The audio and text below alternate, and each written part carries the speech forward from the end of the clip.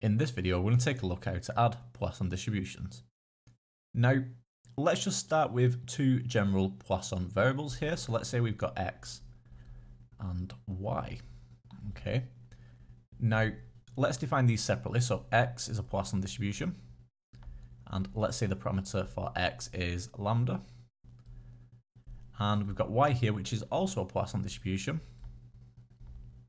And that has parameter mu. Okay. And what we want to consider here is what happens when we add x and y, these two Poisson variables. Now, the first thing we need before we can add these variables together is independence. So x and y must be independent of each other. If they're not independent, then we can't add them together. Now, if they are independent, like we said, we can add them together. And what we get is another Poisson variable. So let's say we add these together. So let's say we do x plus y here. Well, like we said, this will also be a Poisson variable. So this will be a Poisson variable. So the result of this, so let's say we said z is equal to x plus y, then z will be a Poisson variable. And the parameter here is going to be the sum of the individual parameters, so lambda and mu. So lambda and mu there. Okay. So that would be our new distribution there. Okay, so like we said, if z was equal to that sum of the distribution, so x plus y, then z would also be a Poisson variable. But like I said, the main idea here is that x and y, or the two variables that we're working with, must be independent. So let's take a look at a couple of examples together here. Now, the first one here is very basic. You're not going to really get an exam question that looks like this, but it's good practice. So we've got x and y, which again, we're told here are independent random variables. So we've got the distribution for x here, and we've got the distribution for y. And what we want to find is the probability of x plus y being equal to 2.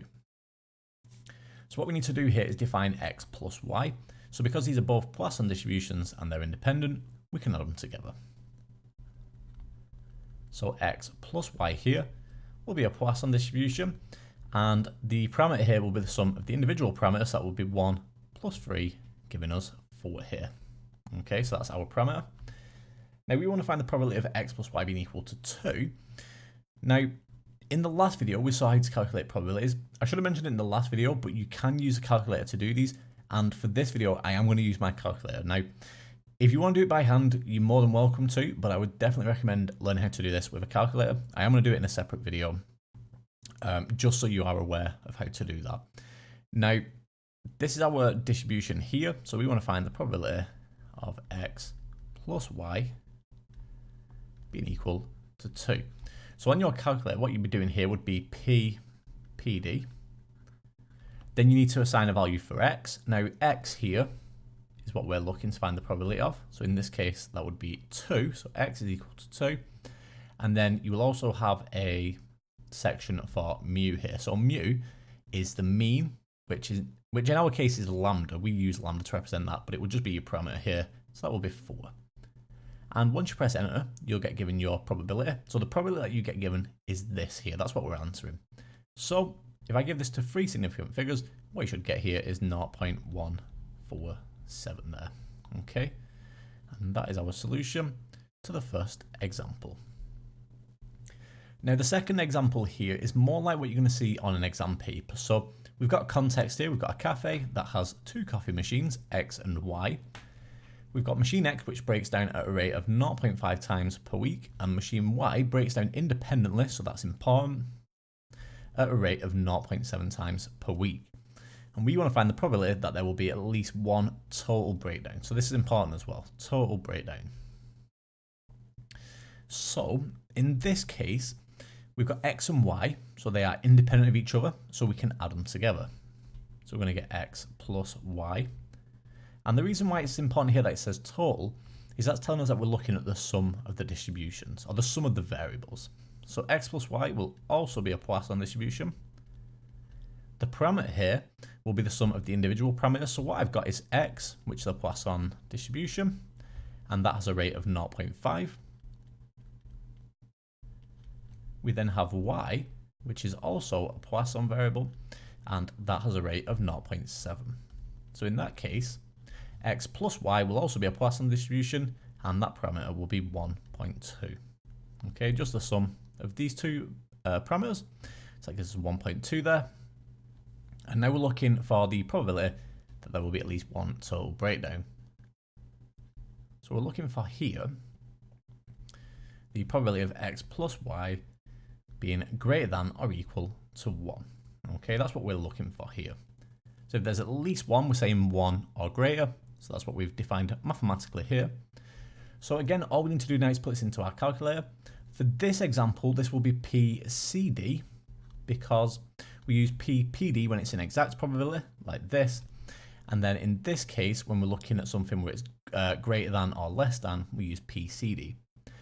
Now, in fact, actually, we will use PPD for this one because once I do my 1 minus here, so 1 minus the probability, with it being greater than or equal to 1, this probability will be x plus y is less than or equal.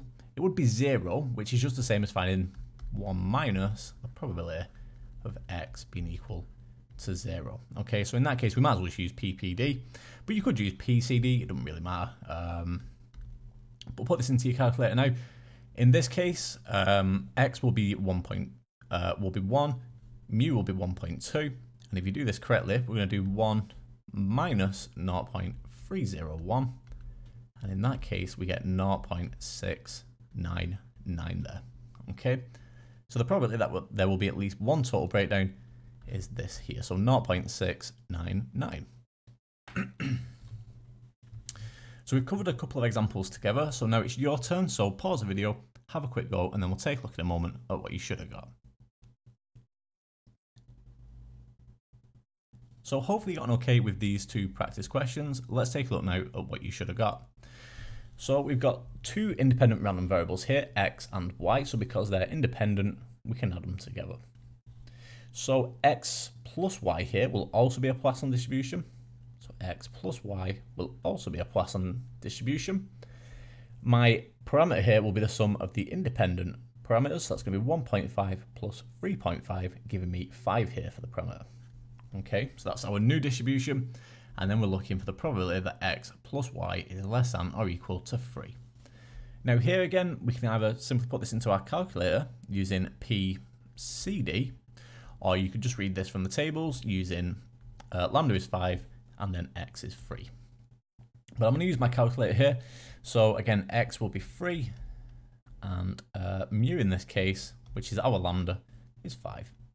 So put this into your calculator, but what you should get here is 0.265 there. Okay, we don't need to do any 1 minus because it is less than or equal, so that's absolutely fine. And then the final question here, again, same context as the last example on the last page. So again, we've got this cafe, which has two machines. We know they're independent, and we've got the rates, which is the same as the last time we looked at this question. But this time we're looking for the probability that there will be exactly one total breakdown. So again, x is a Poisson distribution with a rate of 0.5. Y is a Poisson distribution with a rate of 0.7. So in that case, the sum, because we're looking for a total breakdown here, that would be x plus y. And again, because they're independent, this will also be a Poisson distribution. The parameter here will be the sum of these parameters, so that would be 1.2. So what we're looking for here is the probability of x plus y being equal to 1. So we need to use PPD here because it's an exact probability. Well, we know x is equal to 1, and my mu value here is our lambda, so 1.2. So I'll put this into your calculator, and what you should get here is 0.361 there. Okay, and that's our solution. So that brings us to the end of this video. In the next video, we're going to take a look at the mean and variance of a Poisson distribution.